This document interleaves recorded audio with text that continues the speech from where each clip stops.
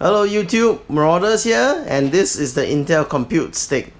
So this is basically a small little HDMI dongle size PC running the Atom 3735F chip. So performance wise, it's going to behave exactly more or less the same as the tablets that I've been reviewing on my channel. So you can, if you need to know how well this thing actually works as a computer, you can go check out those videos. But basically this should be slightly better since this has 2 gigs of RAM compared to 1 gig of RAM, which most of the tablets I've reviewed has.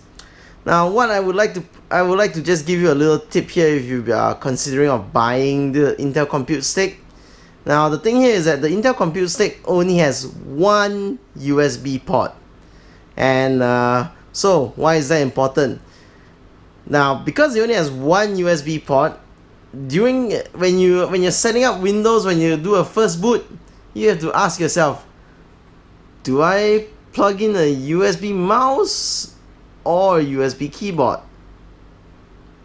Because since you only have one port here, you could always plug in a hub, but I guess not many people have that, and I'm basically just telling you, you're either gonna need a hub when you're setting up Windows.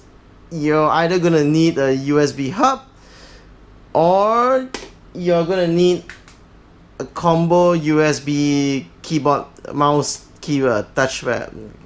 mouse keyboard combo, which uses only one USB port. Of course, when installing Windows, you could just plug in a keyboard only, and you can try and make it through the setup and installation of Windows using a keyboard only. But at certain points it gets, I tried it when I was setting this thing up. Gets a bit complicated, but it is possible. I'm just telling you, that's probably something that you might want to know before you pick up the Compute Stick. Setting up Windows with only a keyboard or mouse is not an experience that you really want to go through, but it's possible. So if you're wondering now, why can't I just use a Bluetooth keyboard instead?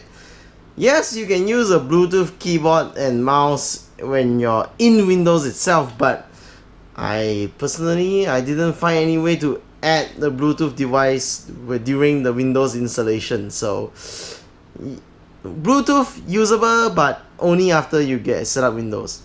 Okay, so that's a little hint and advice for you if you're planning to pick up the Intel Compute Stick. See ya!